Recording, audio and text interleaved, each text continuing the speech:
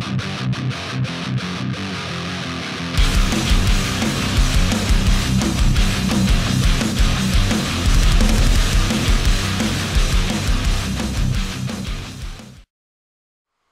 guys, it's Joe here from Rufioh. Today we are bringing you a deck profile. We are bringing you Red-Eyes Dragon Link. Before we do go any further, I do want to welcome you to the channel. If this is your first time here, you should definitely hit subscribe before you go any further and realise that this is absolute fucking garbage and you won't want to come back again. If you're one of them weirdos who's decided to come back again, well, maybe you need to seek some help. As a quick note before we continue, if you would like to pick up any of the singles, maybe you're inspired after this video to pick up some of these cards, you should check out a link in the description of the channel sponsors, Jam Cards UK. There is a discount link in the description for their eBay store. But anyway, that's enough waffling on from me. Let's get stuck in to the deck profile.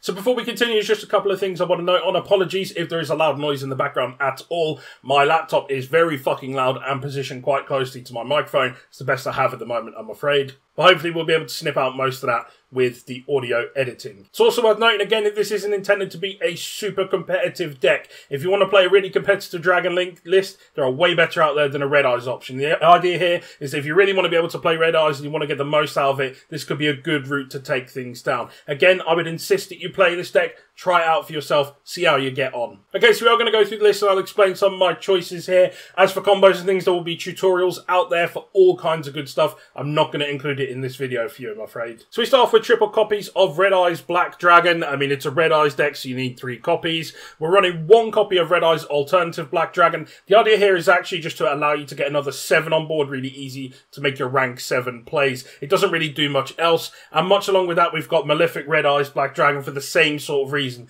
Being able to just get the free summon out of the hand by banishing 1 from the deck, gets you a 7 on board, and you can go off from there. We have a single copy of Red-Eyes Darkness Metal Dragon. Even with the errata, this card is still incredibly strong. Unfortunately, you just can't abuse it as nearly as much as you could before, but it is still incredibly strong. And of course, it's a Red-Eyes card, so what's not to like about that? The only thing that could make this card better is if it was a level 7, then it would have so much more synergy than it does now. We have a single copy of Tempest. Again, it's a 7. It's nice and easy to summon. Dragon rulers are broken. You already know how insane they are. So having it in this deck is a must-run option in my opinion. We then have 1 copy of Red-Eyes Wyvern. I think 1 is plenty. You really don't need more than this. We've got 2 copies of the Blackstone of Legend. Again, just to enable you to recur resources and to recycle them to get as much use as possible. We have triple copies of Black Metal Dragon. This is such an important card for this deck. Being able to get it onto the field, being able to search the cards you need, just incredibly important. We then have a single copy of Dark Magician. This is, of course, for Dragoon. We've taken the leaf out of some of the older Dragon Link builds on how we wanted to approach this. So Draconet is going to be included in here. It's super easy and searchable. It gets your entire play set up. Unfortunately, you can't go down the routes that you could before in entirely the same manner, but it does allow you to get those plays started. We have 1 copy of Flammable Guard. This is our target, of course, for Draconet.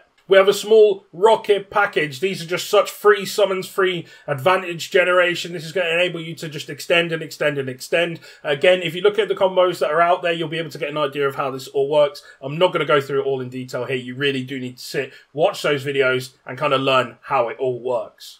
So our package just consists of 1 Absolute Dragon, 1 Rocket Tracer, 1 Recharger, and 1 Rocket Synchron.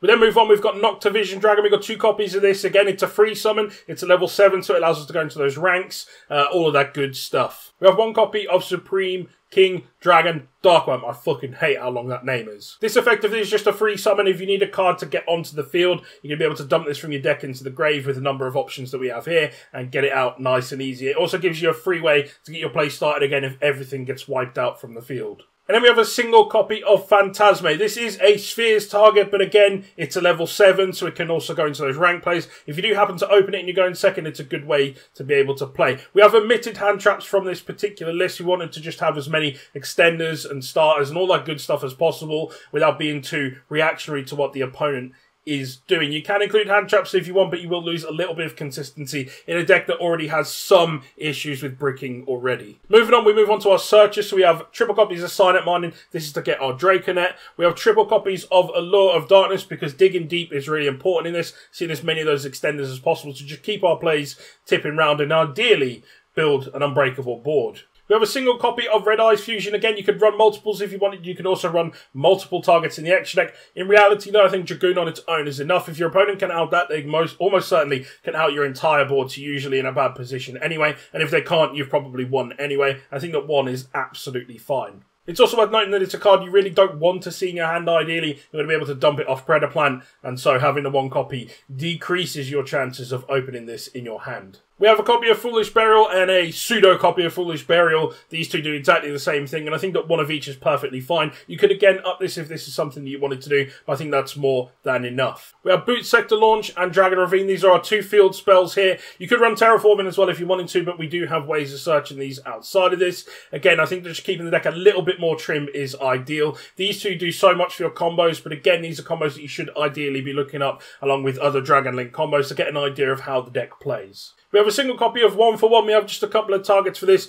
Again, you can have multiple options, but this will allow you to get into Halka Fibrax a little bit quicker, which means you can get your plays going and building advantage as quickly as possible. We have a single copy of Monster Reborn. It's an extender, it's a starter, whatever you need for the most part. Just a really important power card. There's a reason it's at 1 on the list. And then we have our World Legacy options. You have Guard Dragon and Succession. These again are just extenders. They allow you to manipulate your board and that kind of thing to allow you to go through all of those crazy wacky combos that the deck does. For this particular build, we are omitting the side deck again. I say this in all of my deck profiles, so if you see multiple, you'll understand. Especially while we're not playing in a particular format as such. It's unlikely that you're attending locals unless you're in one of those lucky countries where you're still able to do that. Currently, we can't because of the ongoing things in the world that I won't say because the buzzword will get me demonetized. But ultimately, it is about what you're playing into. If you're playing some remote duels, of course, you'll build with what you have. If you're using some unofficial online simulators, you're going to be able to access whatever you need to access, all that kind of stuff. So just keep that in mind when you're building your side deck. That is something that, again, I think you should be tailoring to what you're playing against.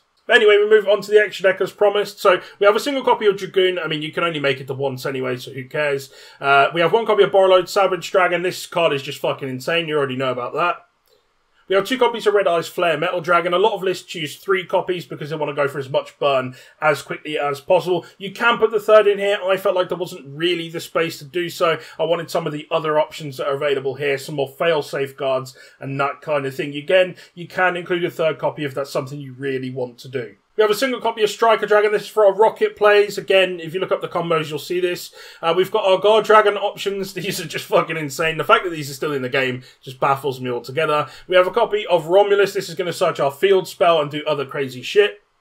We have a single copy of Vertan O'Connor. This is for dumping Red-Eyes Fusion. It's going to get you Dragoon as quickly as possible. We have Halka Fibrax because it's free as fuck. It helps you build advantage nice and quickly and go off from there. Triple Burst Dragon can be really, really effective against certain decks, but it can also help you get through your combos. If you're getting stuck with position in those zones, particularly because we're using so many link options here, this can give you another way to play. Being able to move the link to the side using the World Legacy card gives you 2 arrows, which means you can go off from there. We have a single copy of Darkness Metal. This allows you to go through certain plays over and over again. It's got really good link zones. It doesn't come up an awful lot, but it does give you some options out there. We have a single copy of Borrelsword Dragon. You could run Access Code Talker instead, but the fact that it's a dragon has its advantages of its own. I quite like to keep this in for that reason. We have a single copy of Yugioh. It is a dragon, so it can help you out the links that you need to do. It can help you see more and more pieces that you need to see in your hand. Just a really important card for the deck. It allows you to mulligan stuff that you don't really want to see in your hand as well. If you open a bunch of bricks, but you can get to 4 summons, then you're in a really good position.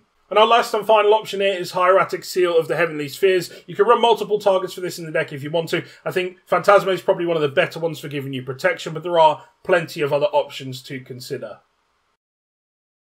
And that is all for today's deck profile. Hopefully you've enjoyed this. Again, it's nothing too serious. It's just about people who want to be able to play Red-Eyes at probably one of the best ways to possibly play it. This deck isn't super competitive, but it will be fun enough to definitely take to locals and do quite well with, most likely. Especially if you learn the combos and potentials down the line of things that you can go through. But anyway, I'm talking absolute shit because I'm starting to get tired now. But thank you very much for coming along. If you haven't already, you should definitely hit subscribe. And I'll see you in the next one. This content is brought to you in association with my buddies over at Jam Jam Cards UK. You can find the links to the eBay store and the Facebook page in the description.